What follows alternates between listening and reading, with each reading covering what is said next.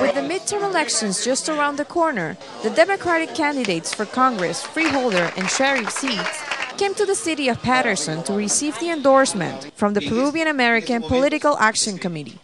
Right now, our cities is in difficult times too because the budgets got reduced.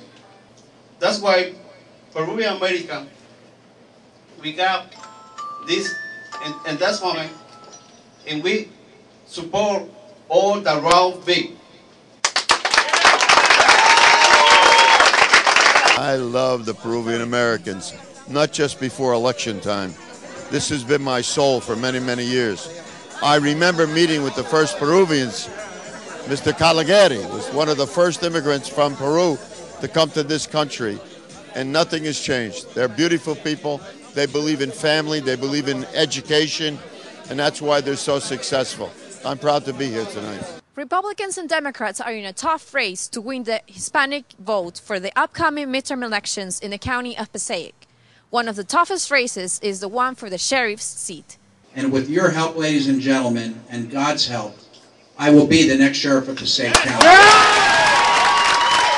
Viva Peru, and God bless everyone. I am the more qualified candidate.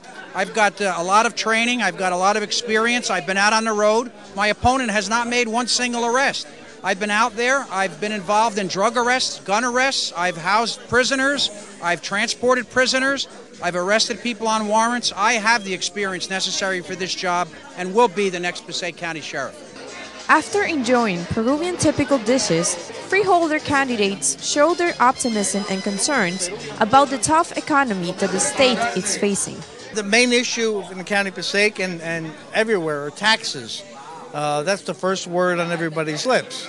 And that's why we have done our part in consolidating departments, reducing spending, and that resulted in an upgrade by the financial rating system Moody's.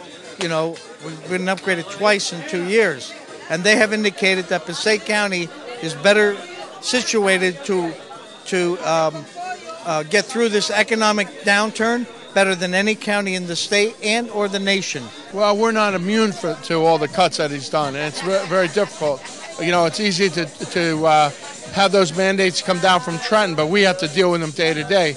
How do you cut some of the programs that we have?